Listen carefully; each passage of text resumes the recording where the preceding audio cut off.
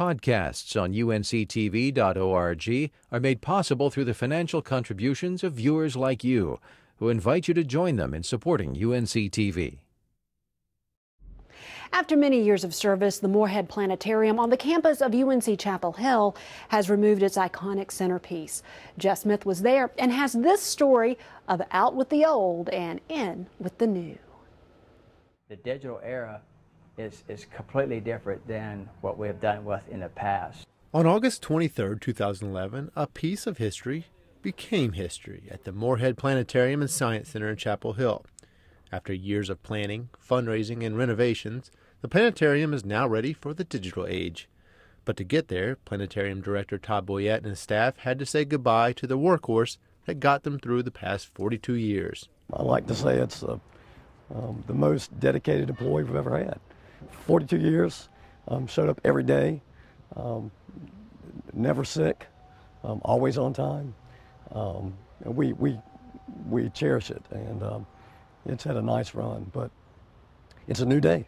Last night, whenever I was home, I was thinking about how does this really affect me, and it's that hole is now, a little bit of put a pinhole in my heart, because this was such a reliable co-worker.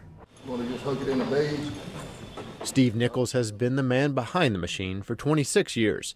As the chief technician, he has worked to maintain the Zeiss Projector well past its lifespan. It's just an impressive piece, and it's going to be something that I think people will realize and miss. But in time, it'll wear itself out. Zeiss stopped supporting this projector over 10 years ago, and so there was no technical support, and so the technical staff here truly had to find pieces, have pieces made.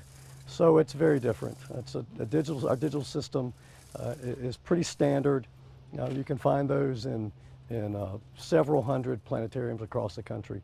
The theater of the Morehead Planetarium and Science Center has hosted thousands of school children for years and even was used in training the early astronauts in the NASA program. Now school kids will still get to enjoy learning under the dome, but with new technology. Still, there was something special about that old blue object that was a centerpiece for teaching kids the stars and planets.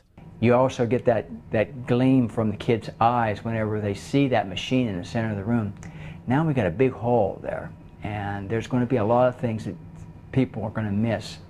Maybe not the younger kids, because they've never seen it, they're not going to realize it, but as we brought in more people to assist us in this project, so many of the guys or women would say, I remember back. They do have some memories of what it was like when they came here as a grade school kid. Well, I was one of those children. I came in 3rd grade, and that Zeiss projector was the projector that I saw.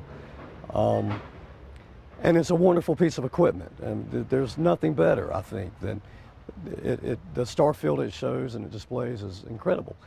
But you're limited to Earth-based astronomy. You're always on Earth looking up at the night sky, but with a digital system, you can explore anywhere. You can go to Mars, you can leave the universe, you can climb inside a human cell.